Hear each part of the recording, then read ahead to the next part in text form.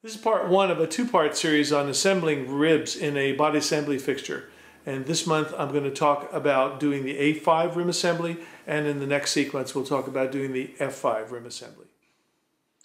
Our body fixtures are made of oak, but you could certainly make one out of particle board or out of plywood. We very precisely cut them to the exact shape of the instrument they're going to hold, and we've attached feet to the bottom which center the fixture on the rib so that the fixture basically floats in the height of the rib over the table. We have a center section that is outfitted with turnbuckles so we can tighten the center portion against the ribs and push them to the outside of the fixture. Here's a set of our steam bent A model ribs for the A model mandolin, and as you can see they fit in the shape of the fixture itself. The next job would be to check where the head block and tail block go and how they're going to align to everything. And then we're going to mark the center line where the neck goes so that we can cut that line on the bandsaw in the head block area. We want this cut to be a little bit on the large side. Later on it's going to be opened up to either a dovetail or V-joint, so we just want to make sure we have plenty of room there to get the block in. Corrections to the shape of a rim can be done by using a hairdryer or a heat gun and applying heat for about 10 or 15 seconds, and then pull the part in place, in this case the head block, clamp it in place for again about 10 or 15 seconds till it cools. If you need to make minor changes to the sides of the rib in any place, you can create a small caul from oak or maple and then lightly clamp it in place, leaving enough space to get some air in there. Use the heat gun again to apply warmth to that area of the rib. Keep the heat gun moving so you don't burn any one part. About 10 or 15 seconds will do it. And then just snug up the clamp and allow the part to cool for about 10 or 15 seconds again.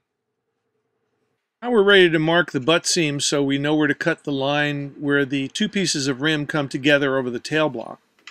Once these pieces have been cut, make sure that they fit straight and clean, and you'll have a nice clean joint there, and then we're ready to glue them in place. We use either hot hide glue or tight bond according to the job we're doing.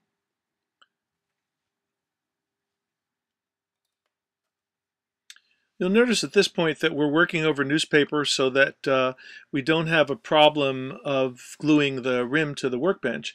And we apply a reasonably good amount of glue on the back of the block and then use a Q-tip to smear the glue around, distribute it over the back of the block. Also notice that I'm wearing some nitrile gloves here. It keeps the glue off my hands. It allows me to grab a phone if I have to because I can just snap the gloves off and throw them in the trash. They're pretty cheap. We get them from Costco. Putting that block right on the center line and get ready with the clamp so they can squeeze that clamp up and then be able to tighten it securely. We're really looking for some good squeeze out here. That's what's going to be important. It shows us that we have a good mating surface all the way along. Use a Q-tip to do some cleanup. Get rid of some excess glue. And here's that area of squeeze out. We can see that the glue has evenly come up around that whole mating edge there. It's very important. Now we're going to put the spreader back into the fixture. Now notice that we're really working from the back to the front when we glue this together. We clamp the tail block in place first, and then we're going to expand the rim against the fixture so that anything that opens at the head block area is going to be cut open anyway because that's where the neck joint goes.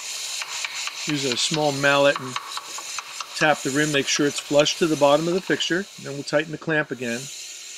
We use a metal shim in the very front part in front of the head block because the rim is taller and lower than the fixture, and we want to make sure the rim doesn't bow out from the fixture. So this acts as a partition or a wall to keep the rim from bowing out.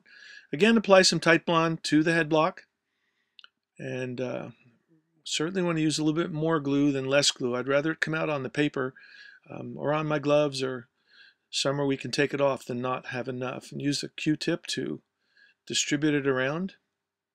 Get a reasonably even distribution of this glue. By the way, we're using Tight Bond original glue, the red label glue, not Tight Bond with any number.